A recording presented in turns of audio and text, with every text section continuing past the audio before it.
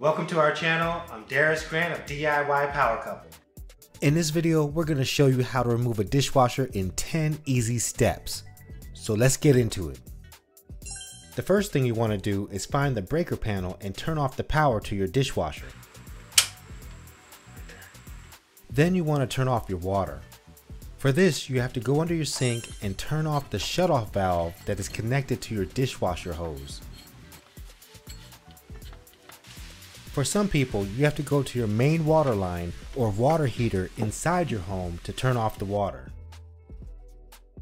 For step 3, go under the sink with your crescent wrench and loosen the line where you turned off the shutoff valve and place the bucket underneath to capture any water.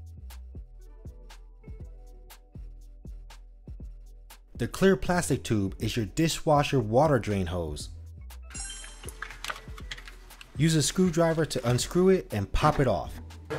Then pull it towards the hole to give yourself more room when it's time to pull out the dishwasher.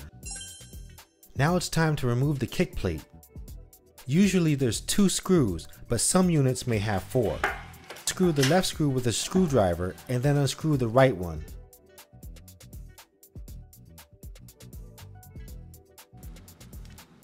Gently remove the kick plate from the unit and take a look at all the parts. But don't be scared, we'll show you what to do next. We use this time to clean under the dishwasher. Now you're ready for step 6 to disconnect the electrical connections under the dishwasher.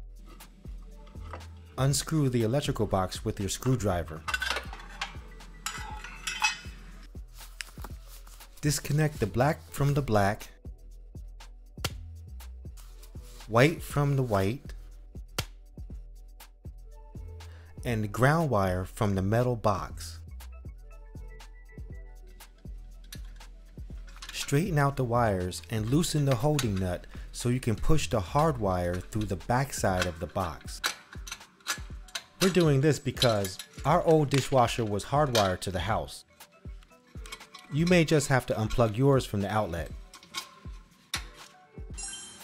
For step 7, open the dishwasher so you have access to the mounting screws.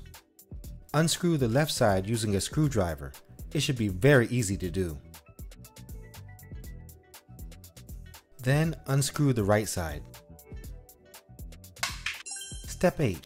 The leveling feet are located on the bottom front left and right of the dishwasher. Lower the leveling feet using your crescent wrench or pliers. Rotate the foot counterclockwise until the dishwasher is all the way down. You can actually see the dishwasher lowering to the ground. And do the same thing to the right side.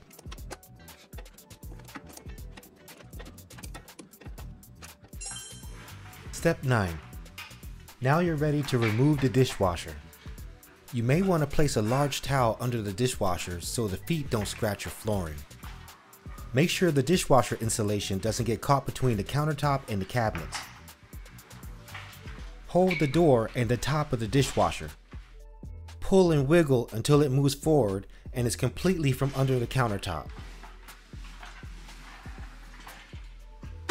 Step 10. Now you're ready to install your new dishwasher. Okay, on a scale of 1 to 10, how would you rate, 10 being the hardest, removing a dishwasher? I'd say it was probably a 5. A 5. Yeah. What was the most challenging part? The most challenging part was taking off one of the hoses. Okay, and what was the easiest part? The easiest part was actually pulling it out. That was easy. Yeah.